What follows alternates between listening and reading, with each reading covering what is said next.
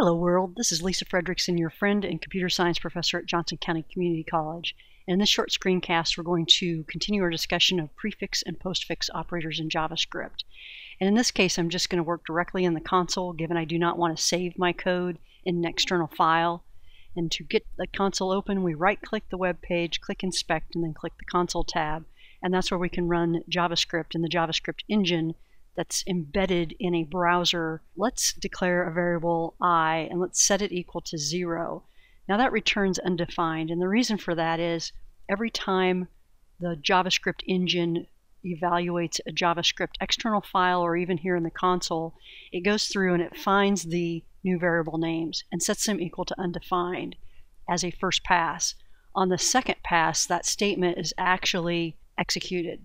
So now when I check I, it is equal to 0, but on the first pass through the code, the variable is simply initiated and set to undefined. But what happens when we increment I? If I plus I, and we know the plus operator can be used as a prefix before the I or as a postfix after the I, what happens to the value of I? Well, now I has been incremented to 1. And if I check I again, it's 1. Let me clear my console and do I plus plus.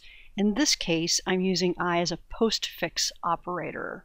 And let's see what that returns. That returns 1, but now when I check I, it's actually 2. So the difference between the prefix and the postfix operators is when the variable gets incremented. If we're setting another variable equal to I, and again, j on the first pass is undefined, but now when I check j, it should equal 2. Because i's last value was 2, we see that j is equal to 2. But if I set j equal to plus I, what will that return? The question is, will the increment operator happen before or after the assignment? Let's find out. In the prefix world, the plus operator happens before the assignment operator. In other words, I is incremented by 1 before it is assigned to j. So now I is equal to 3 and j is equal to 3. But what happens when I set j equal to I plus plus? Does this I increment then get assigned to j? No. In this case, I is assigned to j and then incremented, and if I check I, I'm equal to 4.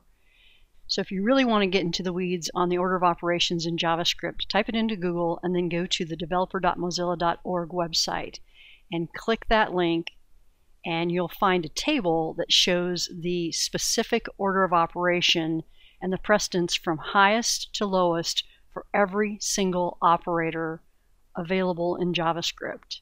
And many of these will have links that you can then find out more information about that particular operator. So in summary, prefix and postfix operators, I've set I and j back to 0, and what we need to know is that when we use the postfix operator, the assignment is done first, then the variable is incremented. So in this case, j is going to end up being 0 and I is going to end up being 1. And let's prove that by hitting enter and checking our j and checking our I.